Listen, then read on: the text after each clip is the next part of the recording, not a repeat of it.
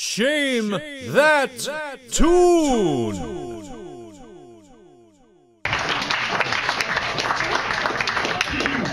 Okay, thank you, Ms. Cosby, the answer in the microphone there. Angela Vela, thank you for giving the gift of shame and humiliation to us, a room full of total and complete strangers during this holiday season. The red wine makes you feel so fine. So sang the popular reggae group Oob 40 way back in '71. So we've been led to believe, Angela, for in your case the red wine Oob 40 chronicles through song did not make you feel so fine, but had quite the opposite effect. You utterly destroyed the apartment of a selfless man who took you in and had only the best of intentions. That being said, we're wondering, how do you live with yourself, Angela? Answer the question. Terrible. Well, here's the thing: is I decided to never get drunk at a train station with my mom again. That's what I took away from that story. I was like, you know what? I can't even go into a train station anymore. Actually, I'm in an anonymous group for getting drunk in train stations and vomiting all over people's apartments. It's like actually a thing. Yeah, I didn't know I had a problem. Metro wine. Metro so wine, fun. yeah. Yes. Yeah. Think twice before you drink Rio Nidi on ice. Rio Nidi on ice, so nice? No. As the kids say, check yourself before you wreck yourself. Angela, speaking of kids, we have some adolescents here, arrested and otherwise, with us tonight in the audience. Having lived this nightmare brought about through wine, what lesson do you have to teach the kids out there thinking about doing what you just did earlier? Bring your own toothbrush. Yes. There we go. Because not everybody's so nice. So yeah, always bring your toothbrush and don't go into dark strangers' apartments that have no electricity while you're already tanked.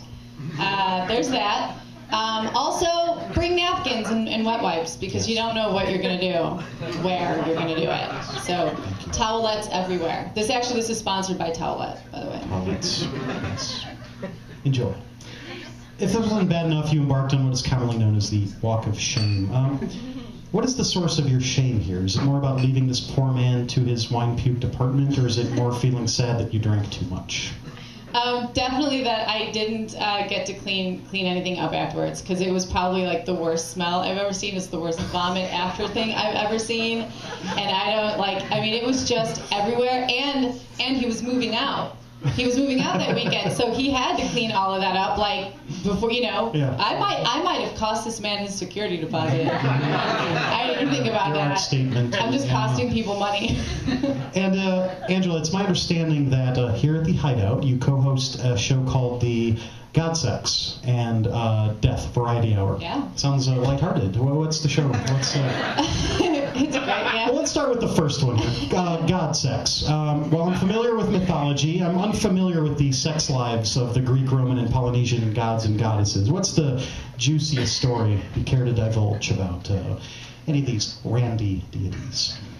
Wait, what? Wait, what's a sex story about it from a god? Oh, wait, what God and sex and death variety hour. I said God Sex. Okay, yeah. God and sex. And what is the show? What is the show that you do here? Okay, the God Sex and Death variety show is storytelling by comics and writers. They come up and they each touch on a topic. They either do God or they do sex or death. So each story that they tell has to be in theme of. And then we usually have a comic that comes up and he could do comedy on all three topics or one or the two. And then we also do a lot of variety and sketch and stuff involving trivia and death facts or facts about religion.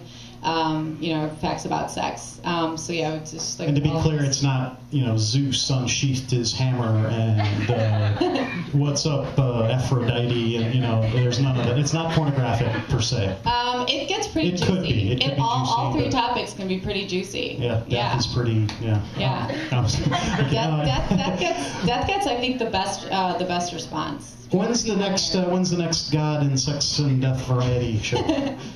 It is December 20th here next Friday awesome. at 6:30. December 20th, 6:30, right here at the Hideout. Right here, yeah. Sounds great. Well, Angela, thank you so much for sharing your shame with us tonight. Angela Vela, everybody.